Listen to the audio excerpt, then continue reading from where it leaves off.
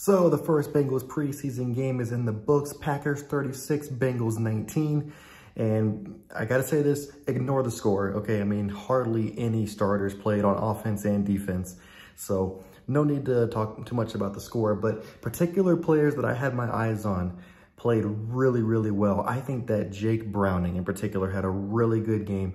And, you know, just kind of coming into it, I was actually shocked to see that Browning played first. I just kind of had assumed that it was probably going to be Trevor Siemian, who was going to be next in line to fill in for Joe Burrow if he's not able to go week one.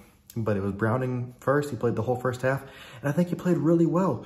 You know, he made good decisions. The interception wasn't really his fault. Just kind of bounced off the receiver's hands. You could maybe say it was overthrown just a bit, but it is what it is. There was a lot more positives than negatives with him. Trevor Siemian, though, quite the opposite. Was not very impressed at all by Trevor Siemian. So walking away from this game, I'm thinking the exact opposite of what I thought coming in. I was thinking it was going to be Siemian. I mean, right now it looks like it should be Browning.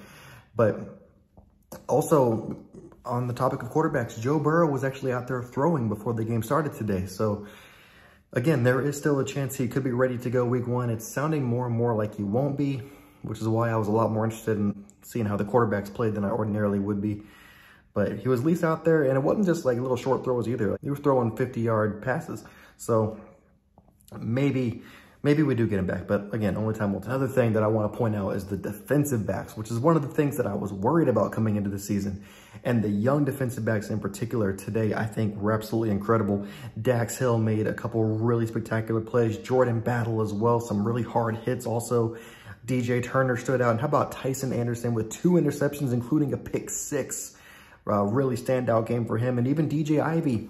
Didn't really see a whole lot of him until late in the second half, but even he came up with some really big plays. Thought it was a good day for the running backs that were in. Chris Evans had a nice run. Chase Brown looked really good. So with the preseason, again, you really can't look at the score and judge the game based on that. Just the things that I came into this game looking for, I was happy with. So that's really all I got for this one. So good start to the preseason. We get ready to play Atlanta next week. Let me know what you think in the comments.